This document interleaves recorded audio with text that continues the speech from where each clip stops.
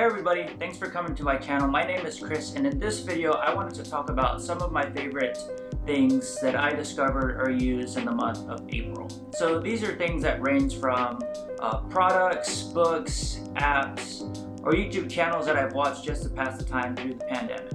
Very Texan. So I am by no means the first person to do this type of video. I actually got this idea from another YouTuber, Ali Abdal. And I thought it was a good idea just to create sort of a series where you just share stuff that's valuable to you or stuff that you've appreciated and share it with other people in case they might find a similar interest. So I've put these products in two different buckets and I timestamped them below. But this month I wanted to talk about two things that I found myself doing a lot while I'm at home. And that's interacting with tech and then also cooking, which might be tech related, but you'll see if you go to that section. So without a further ado, let's just get into it. The first thing I want to talk about is my Nintendo Switch. So this had been neglected for a while just because I was busy with work and travel. But now that we're home, my wife and I have found ourselves playing this a lot more. And we also found out that a lot of our coworkers also have a Nintendo Switch.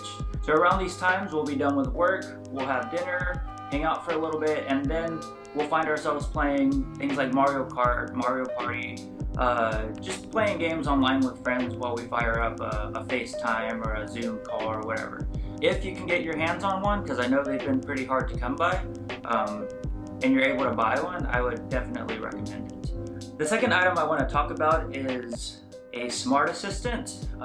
Whether or not that's the Amazon Echo or the Google Home, a lot of us are finding ourselves at home, and it's really nice to have either one of these assistants just to do some basic tasks. If you want to listen to music, you can fire up Spotify or Apple Music if you have an Amazon Echo. And one of the main ways that we use our smart assistants here, and I say smart assistant because we do use both Google Home and Amazon Echoes, just because yeah, I haven't really found a good answer for that, but we use both. But if we do want to listen to music either in the kitchen or in the bedroom or in the living room, I find it a lot easier just to tell the smart assistants what we want to listen to, because oftentimes if I want to control that through my phone, I might find myself either getting distracted, going onto social media, or just doing other things whenever my main intent was to just play a song. So it makes it really seamless to play music, anything like that. If you want to listen to news or get some updates like that, I have a routine that I use every morning where it just tells me the latest news, and that's it. I don't have to scroll through social media. I don't have to go online or read a ton of articles. It's really just something brief that keeps me informed, and it's touchless. I just have to ask for what I want and either smart assistant will give it to me. HomePods are also an option. I've never used one before, so I can't really talk to that experience, but they also exist. A lot of people ask me whether or not they should go Google Assistant or Alexa. Like I said, I use both, but one thing that I did notice from like a music streaming perspective is that the Amazon Echo does allow you to stream Apple Music, whereas the Google Home doesn't. So if you're somebody who uses Apple Music as your streaming service and you don't want to buy a HomePod, then the Amazon Echo is probably going to be a good choice for you. The next thing I wanted to talk about is my standing desk, and this is one of the purchases that I have regretted buying the least, if that makes sense. I love the standing desk. The desk that I have is a Flexispot standing desk, and what I did was I bought the motorized legs separately, and then I put my own tabletop, which I just got a basic one from Ikea, and this allows me to sit and stand throughout the day. So I really appreciate this. I actually reviewed it. It was one of the first reviews that hit my channel, so I'll link to that either in the cards or in the description. But I found that it was one of the more budget-friendly options as opposed to some of these more expensive options that you might see other YouTubers reviewing. So if that's something that you're interested in, I'll leave a link down below. And yeah, I really appreciate this desk. The last two pieces of tech I wanted to talk about are actually apps. So the first one is the Privacy app. It's an app that lets you create virtual debit card numbers that you can set certain limits to.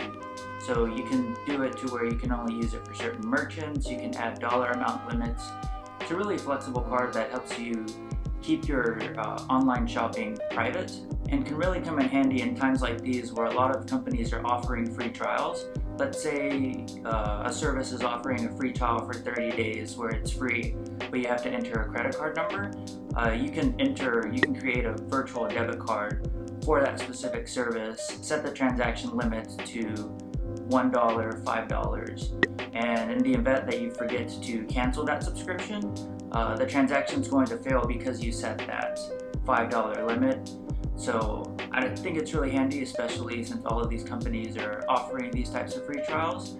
But I also plan on using this service for any sorts of recurring subscription charges, just so that I don't get overcharged in the event that fees rise or something like that happens. And the second app that I want to talk about is YNAB, or You Need a Budget. So I've actually been using this app since February, but it's really paid off in April because it's helped me pay down my student loans. So on April 15th, I was able to make the final payment on my student loans, and I'm pretty confident to say that I probably couldn't have done it without YNAB. It's a budgeting app, not like Mint. It's unlike any other budgeting apps. It really teaches a methodology of making sure your money has a job, and just changing that mindset really helped me get into a better habit of knowing where my money's going. And I was able to show that because I was able to pay down a large portion of my student loans within a few months. So the reason I like YNAB a little bit better than things like Mint is that Mint is more after the fact. Yes, Mint helps you categorize your transactions, but Mint helps you do that after it happens. With YNAB, it helps you set budgets for different categories, and it helps you be a little bit more proactive with your spending. So I like that aspect of it. It can be a little bit more manual, but I'm always down to create something that's a little bit more manual if it helps me do things like pay off debt faster. So if this is something you're interested in, or you want to get a better hold of your finances, YNAB does offer a 34-day free trial. And if you use the referral link that I have below, you'll get your first month for free. So definitely, I can't recommend it enough. It's really been life-changing for me, and it's not something that I hesitate recommending to other people if you're really intentional about getting your finances in order. So now let's move on to cooking, and I want to highlight one product that's been really useful as we stay at home, and I think I would consider it a tech product as well, and that's the Instant Pot. We use it to make chili, pulled chicken, pulled beef, steamed veggies, all of these different types of meals that either take a lot of time, or they just make a large mess whenever you're just doing it regularly. So being able to put a whole bunch of stuff into the Instant Pot, turn it on, just let it do its thing has been really time saving, and it's really been very convenient when it comes down to the amount of food we can make and just how much time we save from having to clean. So we have the 6-quart Instant Pot, and it's perfect for my wife and I. Whenever we're making meals, it makes just enough so that we can have a full meal at dinner and then maybe some leftovers for lunch. And whenever we have friends coming over, it's perfect for making things like chili or large meals like that we're going to share or put on the countertop for people to feed themselves. So really a big fan of the Instant Pot. If you could pick one up, I would definitely recommend it. One last item I wanted to touch on. This is kind of cheating because I've only had it for about a week now, but that's the iPad Pro Magic Keyboard. Only been using it for a week. I posted a video of my first impressions last week, and I plan on doing some more videos on this, comparing it to the Smart Folio keyboard, but also a deeper dive as to how I've been using it and whether or not it has the potential to replace my computer. So deeper review coming down, but I do have it. I do love it. Yeah, definitely one of my favorite things that I've gotten in April.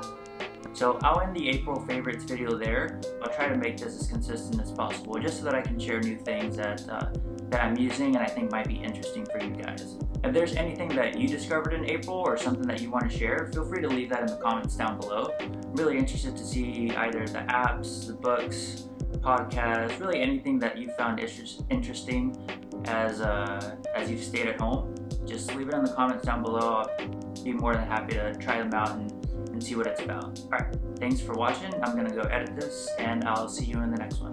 Bye.